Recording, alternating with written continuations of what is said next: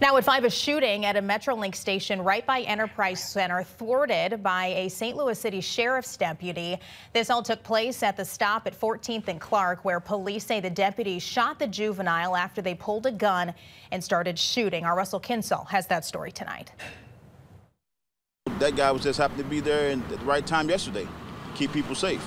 It was a deputy with the St. Louis County Sheriff's Department who was in the right place at the right time. Well, you know, I feel like he saved some lives. The deputy was working as extra security at the MetroLink platform near 14th and Clark. There was an altercation, and the deputy heard at least one gunshot. Kevin Scott is the general manager for field security for Metro Transit. The sheriff's deputy reacted and confronted the individual and, ordered him to drop the firearm. He did not comply. And the deputy stopped the threat. This MetroLink platform happened to have an armed officer, but not all platforms have security personnel who are armed. Some riders would like to see that. Well, I think MetroLink should allow their security to be armed.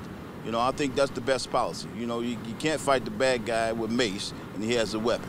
Scott said the agreement that set up Metro Transit prevents security guards from being armed, so hiring off-duty police officers is an important part of the overall security plan, but there aren't enough of them to be on every platform. Sheriff's deputies traditionally only worked in the courthouse providing security and transporting defendants.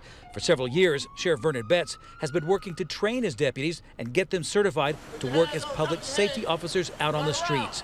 Scott said he is thankful that Betts signed an agreement to allow his deputies to work security on MetroLink platforms. He's been very supportive of us, and this is a perfect example of how stepping outside of the traditional protocols from law enforcement really paid off in this opportunity. And Metro Transit is boosting other aspects of security on platforms, and with security cameras, eventually a total of 2,000. He said all their efforts try to mitigate the potential threat of violent crime. And that's what we're trying to do with law enforcement.